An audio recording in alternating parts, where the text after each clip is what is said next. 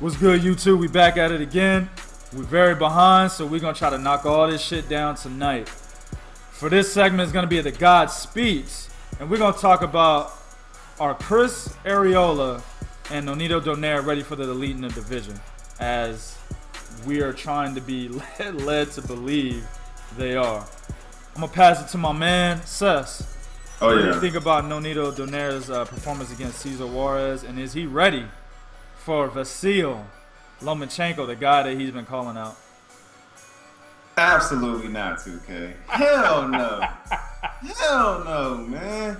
He looked like shit. Yes, he did. You know, he started off good, but the finish, I mean, there was no reason for him to finish the fight the way that he finished it. You know, if you start strong, you gotta finish strong. Yep. You know, if you drop in a cat, then it's on you to get him the fuck out of there. I don't care how tough he is. Yep. You know, the one thing a dude is not gonna do when he's at that elite level is drop a guy more than once and then start going to war with him. You know, you don't do that. You have to slow, and if that does happen, you gotta dig down, slow the fight down, and then get back on track. Yep. NONITO Donaire looked horrible, man. In the 12th round, I was literally looking at him and I was going, he's done. He's finished. You know, not for them to stop the fight because I thought Donaire was done, but just in terms of him looking like a shot fighter, man. He just looked bad to me, you know. But this isn't news. I mean, he looked shot against Victor Archinyan. Yeah, absolutely. And he looked shot against the Axeman. Oh yeah, Nicholas Walters. Yeah, my boy Nicholas Walters. So nah, man, he's finished, man. What really pissed me off was that I believe he won the WBO title, the same title that Rigondeaux beat his ass and had. So it's just a bunch of bullshit, man. You know, like I said, the Filipino Flash is no more, ladies and gentlemen. And I know it's hard for a lot of people to hear that because they like him. I personally like him. I think he's a cool dude. You know, I think he's a good guy outside the ring. But when I was watching this fight, man, this was nothing like what I remember seeing him do before the Rigondeaux fight. Right. You know, when you've been knocked out, or when you've been beaten really bad, and then you get knocked out, you know, you got to start thinking about your career and long term. You know, you got to start thinking about your life outside the ring. And like I said, man, to me, and maybe I'm being overly critical, but to me, it looked horrible.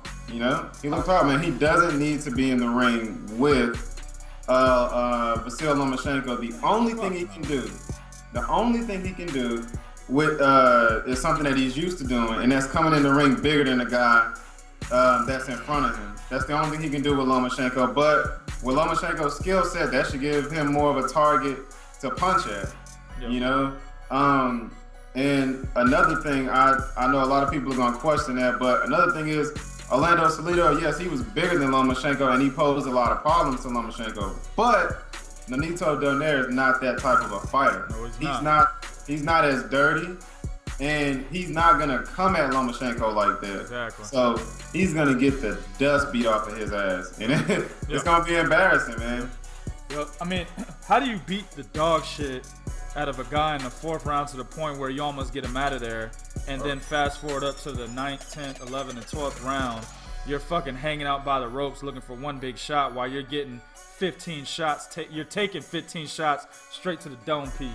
You know what I'm saying? You in a fucking a live or die fight with a guy that you should have knocked out in the 4th round. I mean, that's a testament to a fighter's mental fortitude. Yeah. You see what I'm saying? And he does not have it. He's not ready for a guy like Vasyl Lomachenko. The angles will fucking kill him. Man, I'm ready to say Vasyl knocks him out within 5. Probably do. You know, I could see him knocking because Lomachenko throws some very, very, very, very good body shots. Yeah.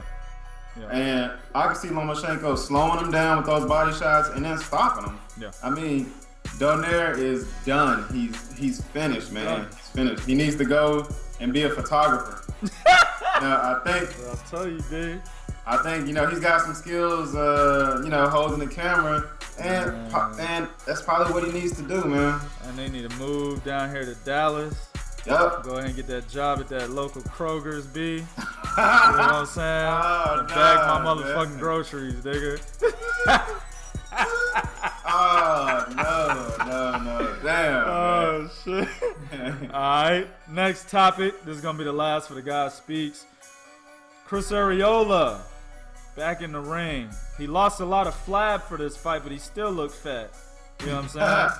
But this was battle of the fat. You know what I'm saying? Straight up. I mean, it was two motherfuckers that looked like you could chop some pork off their back, man. That's what it looked like in the fight. I mean, Travis Kaufman was a big fat motherfucker. When my girl came out of the room and was looking at the TV while I was watching, she was like, damn, my man's fat is like hanging over his fucking protector. Yeah. You know what I'm saying? Battle of the flab. It's also a battle I think Chris Arreola lost. You know what I'm saying? Travis Kaufman dropped him early on in the fight. And then later on in the fight, he was beating him to the punch. Chris Arreola was running into punches. Now, to be fair, the fight was where? In San Antonio, Texas, right? Oh my goodness. About 5.5 hours away from here. You know what I'm saying? San Antonio is, or at least Texas, has the most corrupt boxing commission, with San Antonio being the leading city where all the corruption happens. Okay? I've seen way too many motherfucking ridiculous ass decisions, waved off fights in the city of San Antonio. Alright? Whenever a fight is being signed, right, and a card is made for an event to happen in San Antonio, and I look at the card, and it'll be a card full of Mexicans or Latinos, right, fighting against white, black, whatever, or maybe lesser known Latinos, automatically going for the more popular Latino or the Latino himself. Automatically. They're going to give it to him. You know, that's just how it works in San Antonio. It's fucking ridiculous, but that's how it's worked. That's how it works, and people can't fucking deny this. You know what I'm saying? It's too many decisions in our history where this has happened, and this was just another one. All right. Chris Arreola looked good early on in the fight, but I just firmly believe that this fight could have either went Travis Kaufman's way or a draw. Chris Arreola couldn't have taken this fight. You know what I'm saying?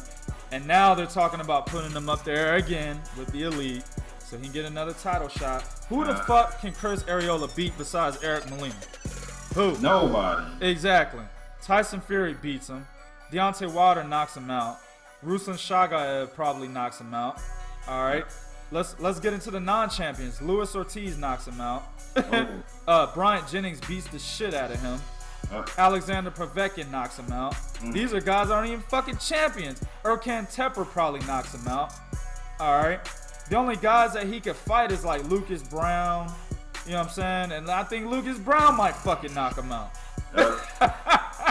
Who can? He's done.